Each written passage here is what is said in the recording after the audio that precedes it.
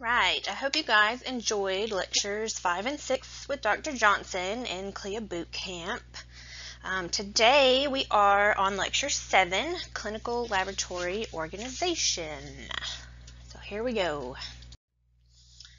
Our objectives. Number 1, describe the role of the clinical laboratory in patient care.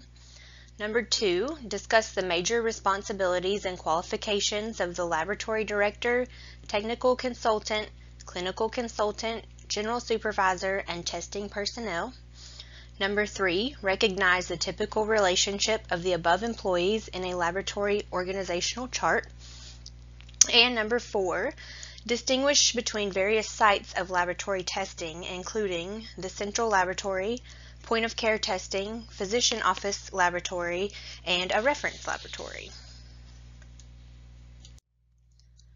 So we'll start with the role of the clinical laboratory. The laboratory, as you guys know, plays a critical role in healthcare. Our job is to provide reliable laboratory data to healthcare providers involved in patient care. And that includes doctors, APRNs, PAs, nurses, anyone that needs that information. There are over 300,000 laboratory professionals in the U.S., and more than 7 billion clinical lab tests are performed annually. Laboratory testing is the single highest volume medical activity. It represents just 2% of healthcare spending, but influences around 70% of medical decisions. So based on that, we're kind of a big deal.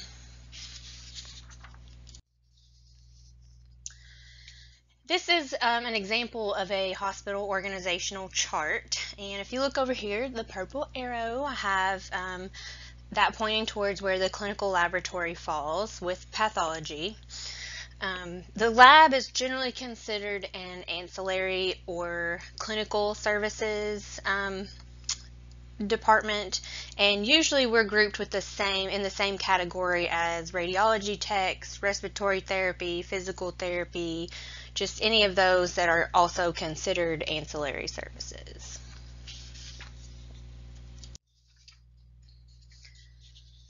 Okay, we're going to talk about the responsibilities and qualifications of laboratory personnel as it's outlined in CLIA. So I know you guys just went through CLIA Boot Camp, so hopefully this will be a quick review for you guys and you remember all this stuff. So remember that CLIA 88 implemented required qualifications for laboratory personnel depending on what level of testing is being performed. And the 3 levels of testing are waived, moderate complexity, and high complexity. So there's also this sort of side category that doesn't get talked about very much, and it's called provider performed microscopy, or PPM. So the organizations that accredit labs, which we went over in lecture 4, they must be at least as stringent as CLIA, if not more so. And that includes ensuring that all of these personnel that are doing testing are qualified to do so. So now we're going to talk about the different testing levels, the criteria for each, the requirements for personnel, and sort of tests that are examples of each level of testing. And we're going to start with the CLIA waived test. So in order to be considered CLIA waived, tests must be non-critical. They are approved by the FDA for home use. They use simple and accurate methodologies, and they must not pose a risk of harm to the patient if they are performed incorrectly or if erroneous results are reported. So they try to make waived testing almost foolproof, like the easiest kind of testing.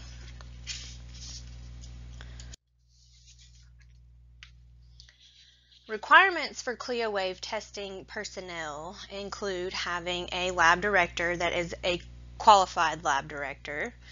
This person would be a licensed MD, DO, which is Doctor of Osteopathy, or DPM, which is Doctor of Podiatric Medicine. That's right, a podiatrist, foot doctor. Why they got involved in this, I'm not really sure. But that person, the lab director, is responsible for the overall operation and administration of the lab performing wave testing. There are no specific requirements outlined in CLIA for personnel performing wave testing. Let me say that one more time. There are no specific requirements outlined in CLIA for personnel performing wave testing. So just about anybody can do wave testing. They are, however, required to meet any facility-defined requirements and are responsible for specimen processing, testing, and reporting results.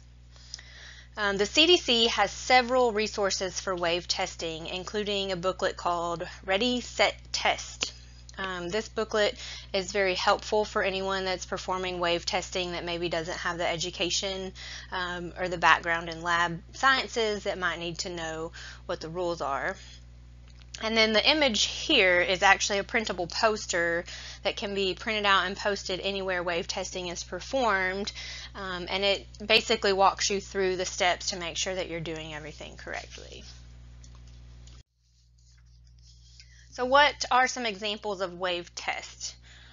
Some wave tests include urine dipsticks, non-automated fecal occult blood, so like the little cards, if you guys have ever done the little fecal occult blood cards, urine pregnancy tests that use visual color comparison, hemoglobin, the copper sulfate that's non-automated, blood glucose using a glucose monitor that has been cleared by the FDA for home use, and there are some rapid flu, rapid strep, rapid RSV kits that are actually CLIA waived, and you'll see there's a couple pictures of those there. And sometimes these are actually done in the lab. It doesn't necessarily mean that they are done point of care testing or outside of the lab. We actually use these sometimes in the lab as well. So let's talk real quick about provider performed microscopy. You may run into this at some point in your career. This is such a weird little side category. Anyone performing provider performed microscopy must have a lab director that is qualified to manage and direct personnel and the performance of PPM procedures. So the testing personnel is going to be a physician, a mid-level practitioner, or a dentist. Mid-level practitioner would be an APRN or a PA, something in there. And the lab director is responsible for overseeing anyone that performs these procedures. And then anyone that is performing the procedures, they're responsible for processing the specimen, testing, and reporting results. So the CDC also has resources about provider performed microscopy. And these are sometimes performed in physician offices or urgent care settings, places like that. So examples of PPM procedures. This is a little list of things that they are allowed to do. So wet mount, a KOH prep, which that can be done on a vaginal swab, usually to look for yeast. It can be done on hair, skin, or nails to look for fungus, kind of a quick test to look for that kind of stuff. Pinworm examination is looking obviously for pinworms. The Fern test, this is a test that is not commonly performed anymore. In fact, I've never seen this test done, but they are allowed to do this, and it's a test that looks for amniotic fluid leakage. They can do examination of vaginal or cervical swabs. I've seen this done. They're looking for trichomonas or something like that that doesn't have a very long life outside of the body, so they need to find it quickly. If they're in an urgent care setting or a physician's office setting, it may not make it to the lab in order to be identified and diagnosed. So sometimes they'll do that in-house. They can do urine sediment examination, nasal smear for granulocytes, where they specifically would be looking for eosinophils, looking for indication of allergic rhinitis. And then they can also look for fecal white blood cells. which can be an indicator of bacterial infection or shigellosis or salmonellosis or something along those lines. Fecal white blood cell examination, I've never seen them do because it requires stains, and if they want that, they can just send that to the lab and have it stained along with the culture, because they're going to want to culture it too for the most part. But this can be done some places and might actually be done some places. Moving on to moderate complexity testing criteria. Tests that are moderate complexity require minimal scientific and technical knowledge or training to perform accurately. So the operational steps are automatically executed and are easily controlled with minimal result interpretation and clinical judgment required. So the image here is an Abbott Piccolo Express. It's a small chemistry analyzer. And I chose this analyzer for a reason. This analyzer is capable of running little chemistry panels, or it can do individual analytes. So the panels are run using a disc like the one that's pictured here next to it. And if you're running the panel using the discs, this is considered waved testing. However, if you are running individual analytes on this instrument, it is considered moderate complexity. So my point here is just that some instruments, if you're using a certain test methodology, it may be considered waved. If you're using a different test methodology, even though you're using the same instrument, it may be considered moderate complexity. So you have to be careful with that and make sure that you are reading your package inserts and researching to know what tests that you're using, make sure that they are appropriate. Although, when we look at the personnel requirements for moderate complexity testing, the requirements for the lab director state that they are responsible for all operational aspects of the lab. So in reality, the lab director is going to be in charge of making sure that those laboratory tests are being performed correctly. So personnel requirements for moderately complex testing are more stringent than those for wave testing, for good reason. And there are requirements for a laboratory director, a technical consultant, a clinical consultant, and testing personnel. Now often these are the CLIA titles, but often in the laboratory they will have different titles, but they're fulfilling these roles and requirements for CLIA. They're just called something else. So the laboratory director must have a minimum of a bachelor's degree with 2 years of experience and 2 years of supervisory experience in order to be the lab director of a moderately complex laboratory. So like I stated, the position is responsible for all operational aspects of the lab, but they also must be accessible for consultation as needed. The technical consultant must have a minimum of a bachelor's degree with 2 years of laboratory experience. And this person is responsible for technical and scientific oversight of the lab.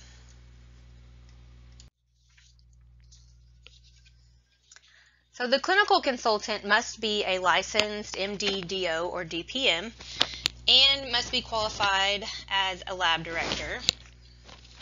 They are responsible for providing consultations about test selection and interpretation of results to any clients.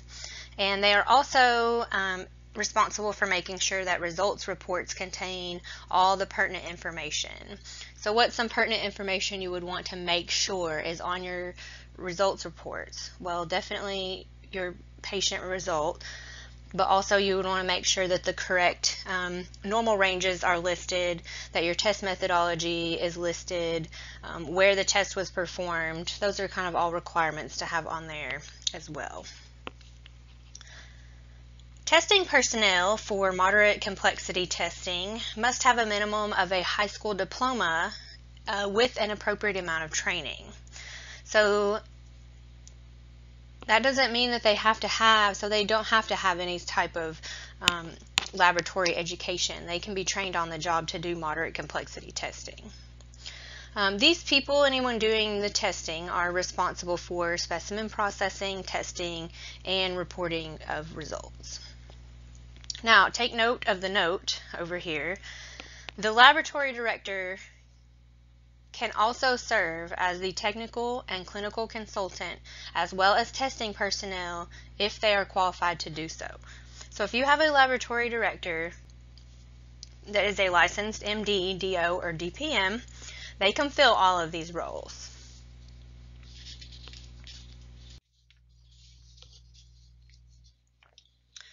So what does it take to be considered a high complexity test? Well, highly complex tests require specialized scientific and technical knowledge, training, and experience to perform accurately. The operational steps require very close monitoring or control, and extensive independent interpretation and clinical judgment are required. So I put this picture over here. This is actually some crazy picture of like a coag cascade. This is something that would take extensive independent interpretation and specialized scientific and technical knowledge to understand. And you guys, at some point, if you don't already, will be familiar with the coag cascade.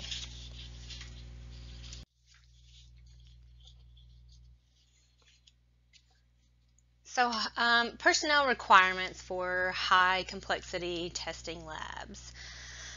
So these are the most stringent requirements, and we want that to be the case because these high complexity tests require, again, the specialized scientific knowledge. So requirements for this include those for a lab director, a technical supervisor, a clinical consultant, a general supervisor, and testing personnel. So the laboratory director must be qualified to manage and direct personnel and the performance of high complexity tests.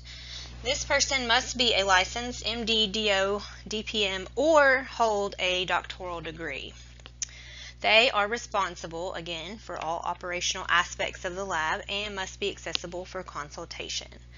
Generally, in the hospital, your lab director is going to be a pathologist. And pathologists are fabulous, as you can see in the image here to the right. So the technical supervisor must have a minimum of a bachelor's degree plus 4 years of training or experience. They are responsible for the technical and scientific oversight of the lab, and they must be available to provide technical supervision or consultation as needed.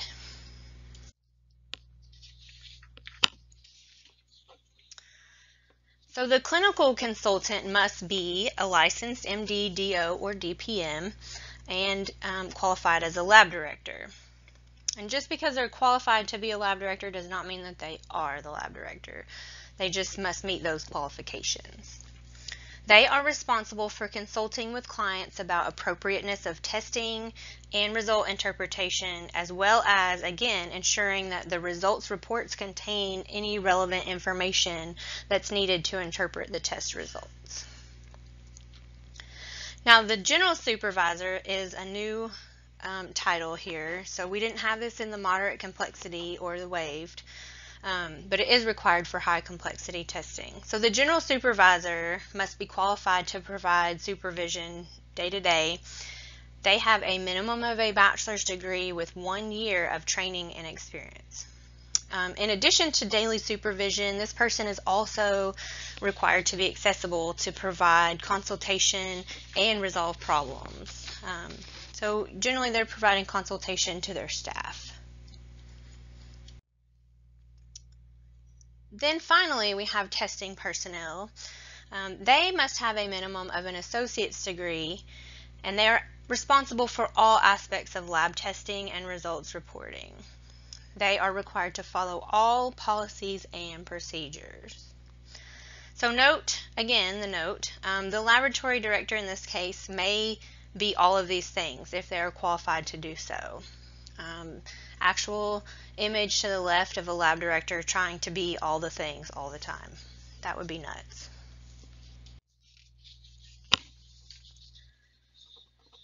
So in addition to all of these staff members, generally you will have laboratory support staff, especially in a hospital setting.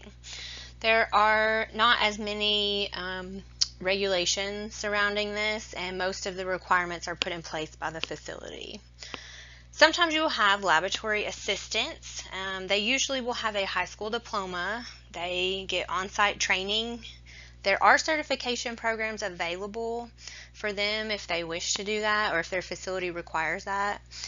And then they are responsible for specimen processing and sometimes phlebotomy.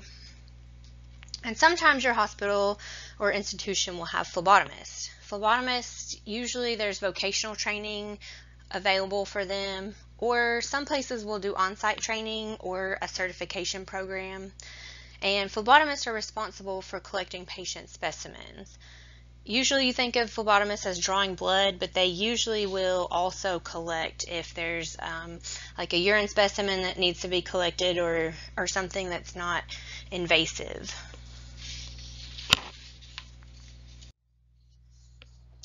So this is an example of a laboratory organization chart. And remember that titles are often different in the lab than they are in the CLIA regulation. So your medical director, usually in a hospital setting, is going to be your pathologist. Your administrative director, or maybe general supervisor, sometimes holds a master's degree, not all the time. And then you'll have your section managers, or like your section supervisor, will have a minimum of a bachelor's degree. And then your bench techs, your MLSs and MLTs, will have a bachelor's or associate's degree. And then you'll have your lab support staff. So if you have lab assistants or lab processors or anything like that, they will get on-the-job training, or maybe have a certification program or a vocational program that they've been through. So when we think of laboratory testing, we tend to think of the hospital lab, but laboratory testing can be performed in other places also, especially when we're talking about waived testing. So different sites of lab testing sometimes are referred to as centralized lab testing and decentralized lab testing. So we're going to talk about those a little bit as well.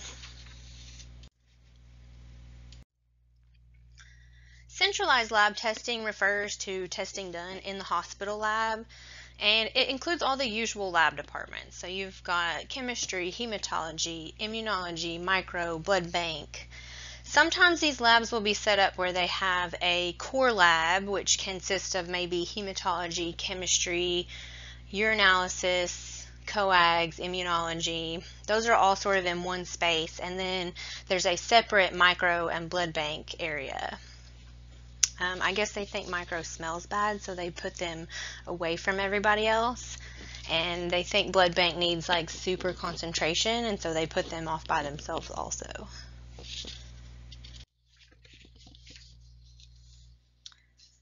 So decentralized testing consists of point of care testing, physician office lab testing, and reference labs. Point of care testing, or sometimes you'll see POC or POCT, it sometimes is referred to as bedside testing. So this kind of testing is usually waived, CLIA waived, and it can, since it's done near the patient, it can reduce turnaround times and give more immediate results, but it's often more expensive than just sending to the lab. And then any instruments that are used for point of care testing must have built-in QC. So there's no way for people to not QC that instrument, because we know that would happen if that wasn't built in. Physician office labs, generally they're going to offer just a limited test menu.